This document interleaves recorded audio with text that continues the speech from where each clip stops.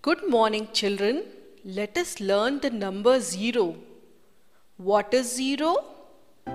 You know, like you all, Bhola loves to play with the balloons. How many balloons Bhola has? Yes, he has one balloon. Oh, what happened? The balloon flew away in the air. Now, how many balloons Bhola has? He has no balloons now. Which number can we use to show it? Yes, it is 0. So, Bhola has 0 balloon. How do we write 0?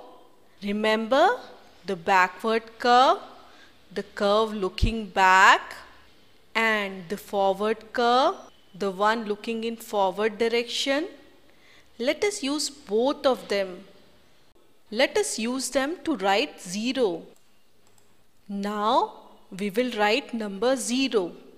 First, draw a curve facing down and then a curve facing up. Look, this is 0. You know, even the balloon which Bhola had looked like a 0, isn't it? Now we will write number 0 using the dots. Starting from up, a curve facing forward. Then a curve facing backwards. Look, this is 0. Bhola had one egg.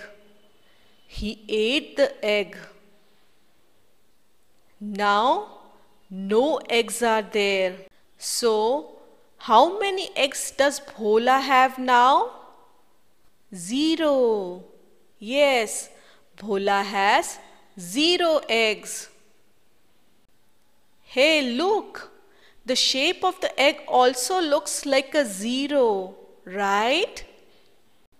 So, 0 is a curve starting from up, a curve facing forward, then a curve facing backwards.